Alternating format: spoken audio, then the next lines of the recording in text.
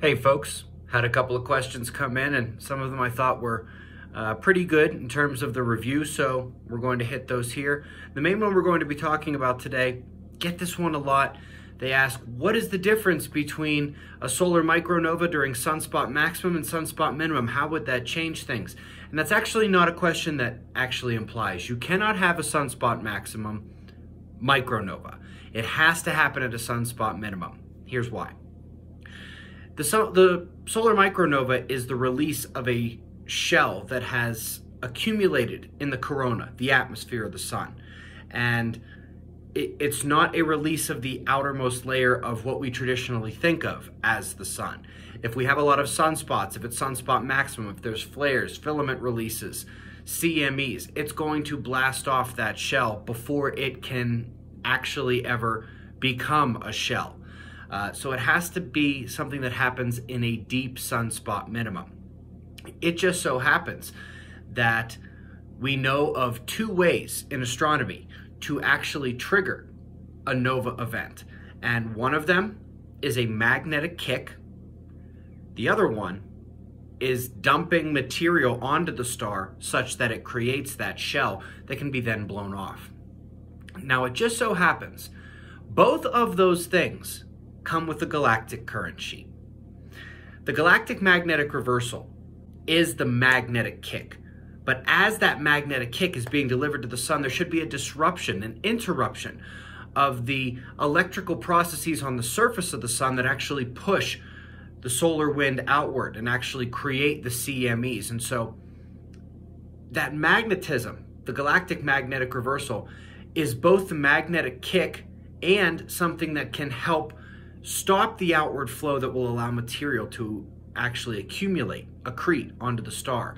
But with the galactic current sheet also comes a lot of neutral gases, a lot of interstellar pickup ions, and a ton of dust. So there's your extra material being dumped on there.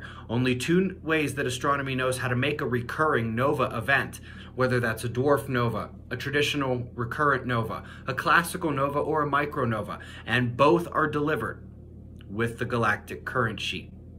We, of course, have evidence of this extra dust, these extra neutrals, these extra ions, and a changing magnetic field of the sun. We have gone over that in detail. If this is new to you, go down below the video and click the Earth Disaster playlist. It'll get you caught up pretty quickly. But again, this can't happen at sunspot maximum. This has to happen at a deep minimum. The galactic magnetic reversal actually helps to further the minimalization of that solar activity that would prevent the shell from accumulating.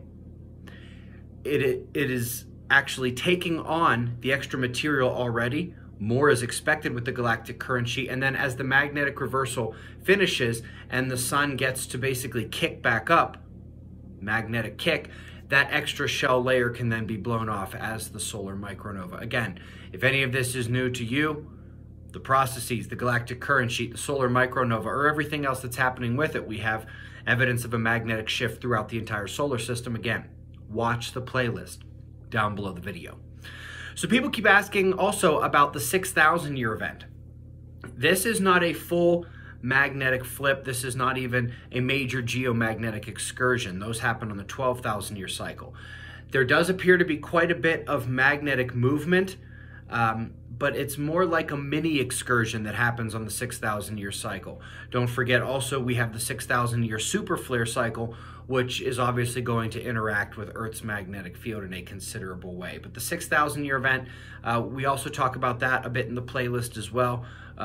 Just as much of that in our books as well. But it's definitely a more minor event. Unfortunately, we are not due for the 6,000 year event right now. We are entering into the 12,000 year event. Still, daily getting questions about how people can come and help out skill-wise at Observer Ranch. I do promise, as I've said before, that we will get to that at some point. We are not yet there at this moment. We are still at the investing stage in that. Don't want to go too much more into that, but if that's something you're interested in, go down below, click the link to observerranch.com and send us an email that way. So the main thing we wanted to communicate here is it will have to be in a sunspot minimum that the solar micronova takes place. The deepness, the depth of that minimum will be enhanced as the galactic magnetic reversal takes place. That will allow the extra material being brought with the galactic current sheet to more cohesively and effectively create that shell around the sun. And then after the magnetic reversal of the galaxy takes place, the sun kicks back in and releases that shell in the solar micronova. I hope this was helpful. I will see you in the morning for the daily show. Be safe, everyone.